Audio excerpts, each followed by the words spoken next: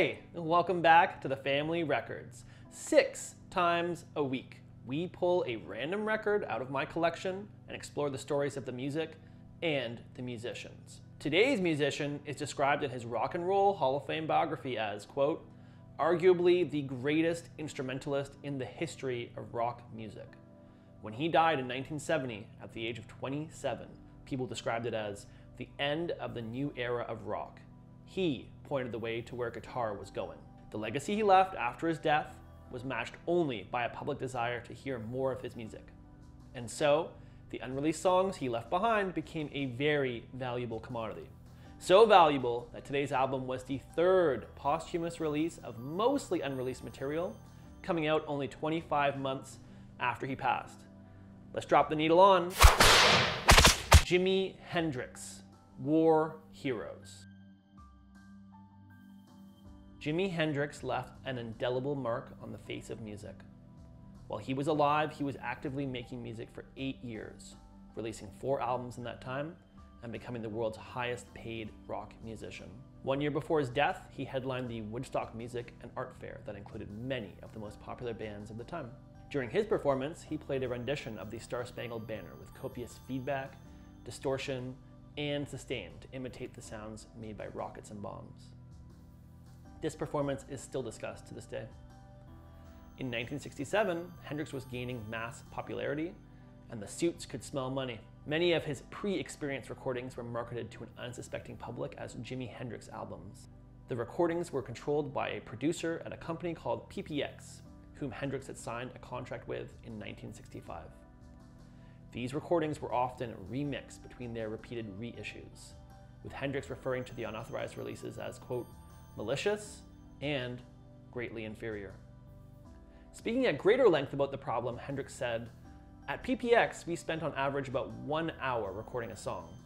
Today, I spend at least 12 hours on each song."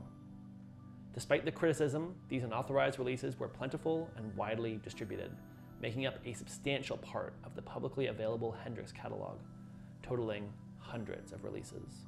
On September 18th, 1970, Jimi Hendrix passed away in London. At 27 years old, he had only begun on his journey of life and had already accomplished more than many of us could ever dream. Before his death, he had been working on his 4th studio album, with enough material for a double record. Hendrix had even begun to organize a track list. However, only 6 songs were nearing completion, with about 20 more in different stages of production. Much of this material was taken, broken up, remixed, and re-recorded on many, many posthumous releases. For over 4 decades after his death, the rights to this material were a battleground.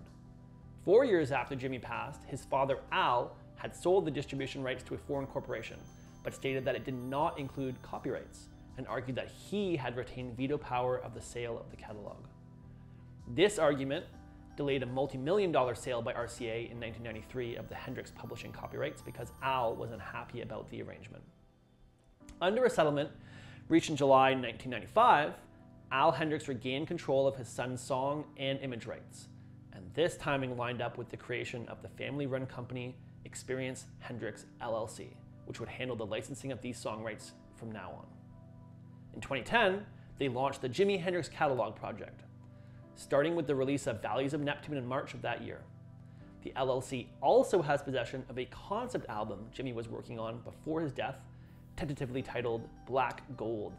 This album has never been released.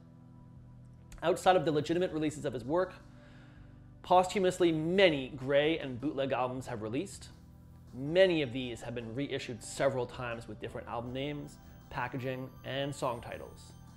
Some releases purporting to feature Hendrix as a sideman have been shown to be fake. The demand for these gray market bootlegs was so high that in 1998, Dagger Records was established to issue, quote, official bootlegs of albums that don't meet the technical recording criteria and standards for mainstream release. These have included live recordings from various points in Jimi's career, as well as demo and rehearsal recordings. War Heroes was released in October 1972. It was the 6th release of Hendrix material since he passed, 3 of those being studio albums and 3 of those being live recording albums. It reached number 23 in the UK, number 48 on the US Billboard 200, and number 51 in Canada. 25 months after his death, Jimi Hendrix was still charting and still influencing the world of music. An incredible career cut too short. He lives on now and forever through his sound. Rest in peace. And thanks for watching with the family. If you like this video, feel free to drop us a like. It lets us show you more of these records and show them to more people.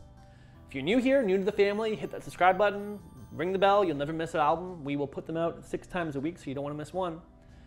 And with all that said, you can stay tuned now for my unedited thoughts. Just going to talk a little bit about Hendrix, a little bit about the process of making this video, and all that good stuff.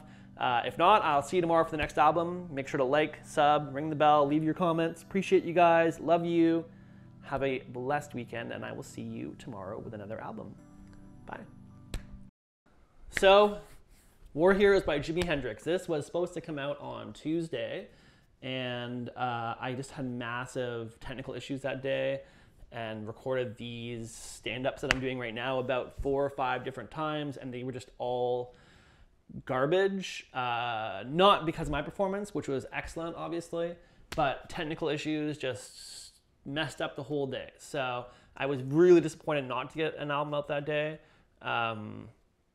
The YouTube numbers look like YouTube was really disappointed in me for not doing it, so that sucks. But, you know, we do what we can, and I'm here now. We've got the album in the bag. I remembered to flip around the album today, which is great because I actually recorded the take of it without, and then I realized, well, I gotta fix a couple things anyway, so I did another take with the album flipped. Excellent. But yeah, otherwise, this was a good album from what I remember listening to it on Tuesday.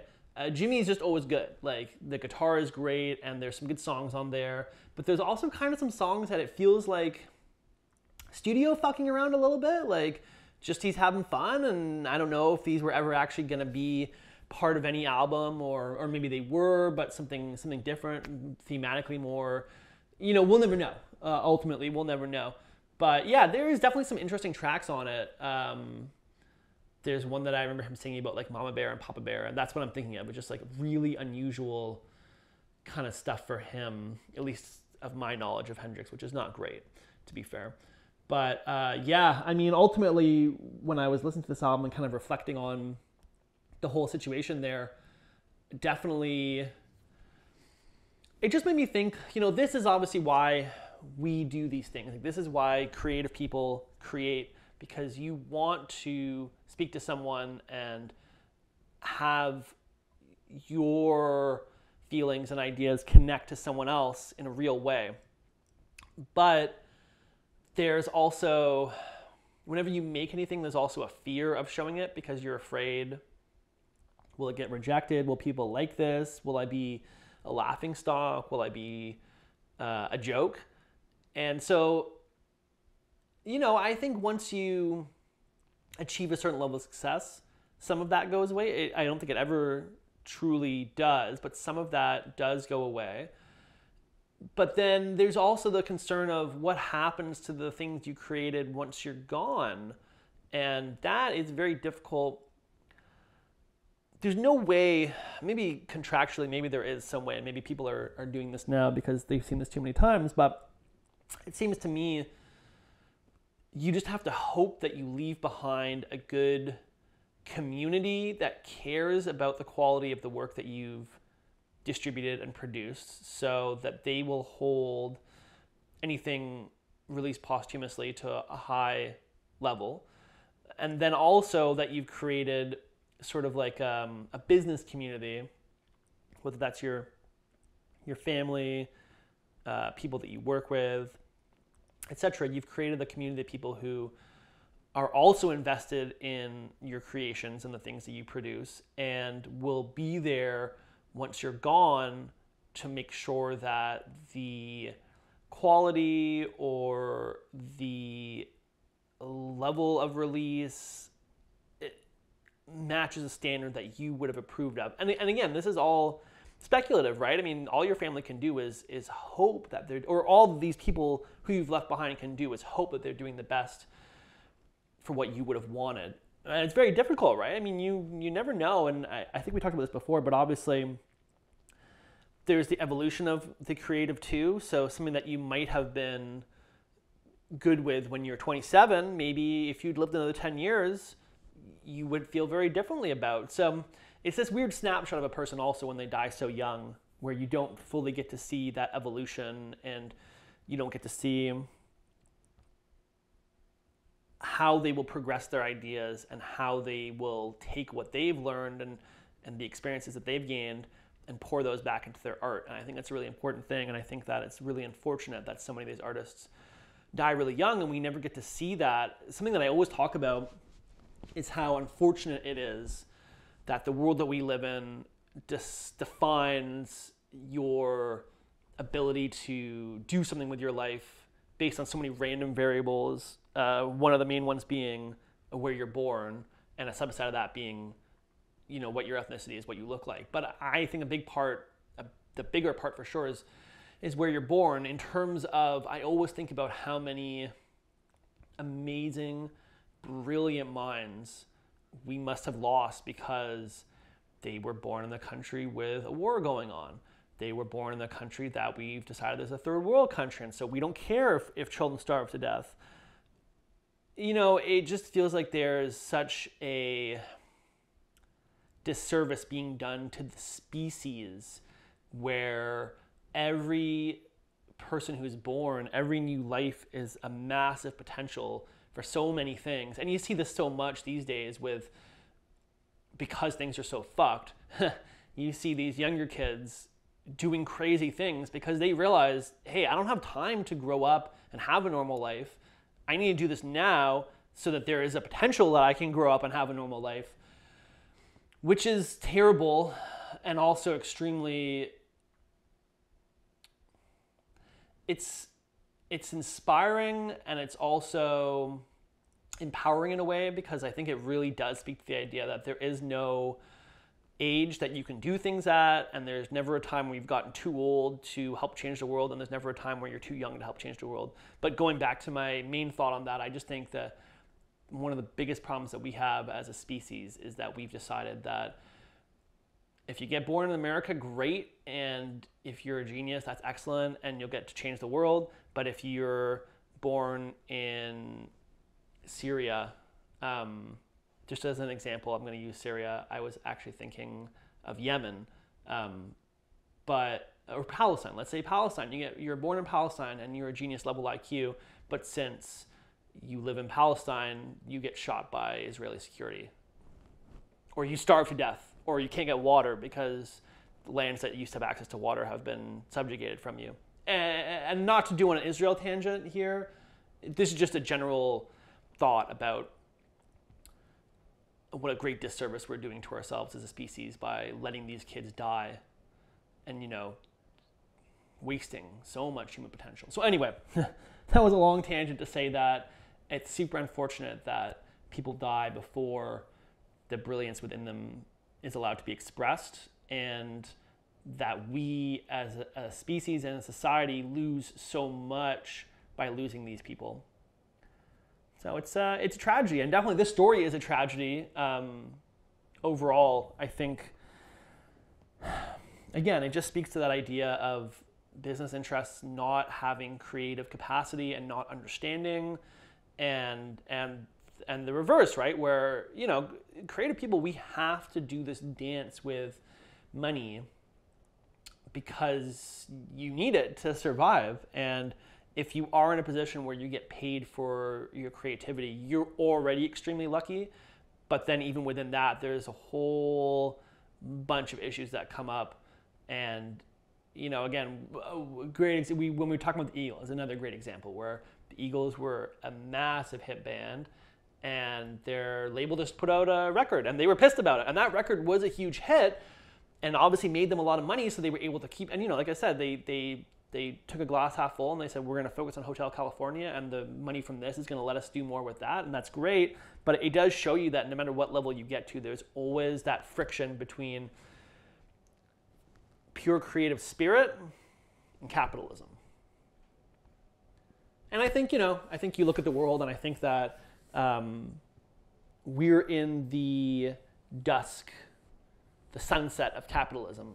I just think it's not that a capital-based society will necessarily disappear, but there are so many innovations that are happening so quickly that we will not be able to maintain the current type of capitalism that we have, where you go to school, you become a program drone so that you're good to go to an office and not question why you're wasting your life 8 hours plus a day for a decent salary. And really, the more that time goes on, the more that stops being true too.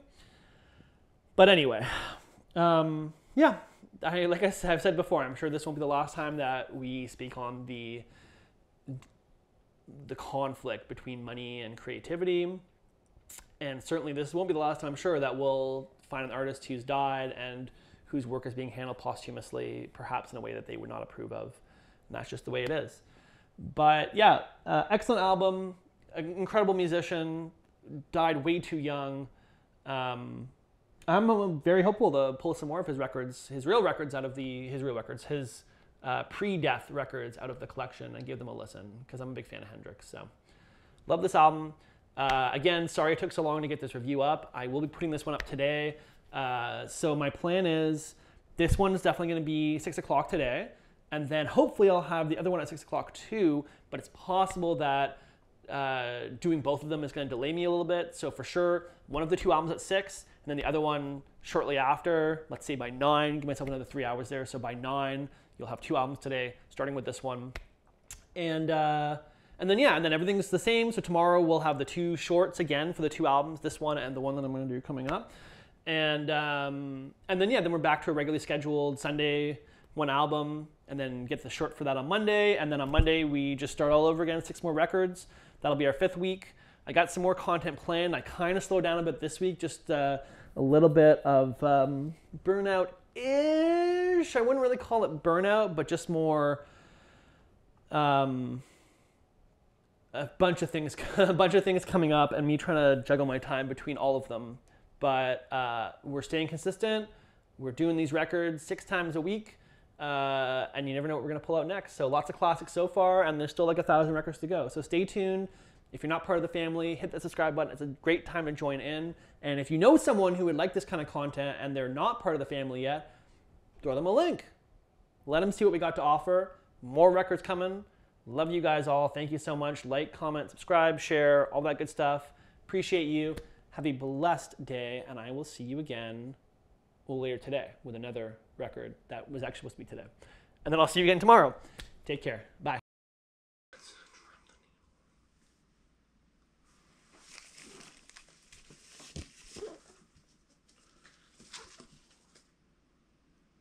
Finally doing this episode. Here we go.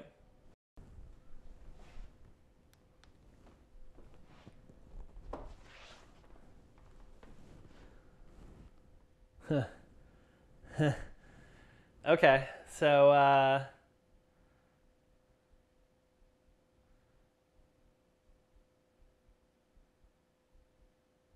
yeah, okay, you know what? I'll do a take 2 actually.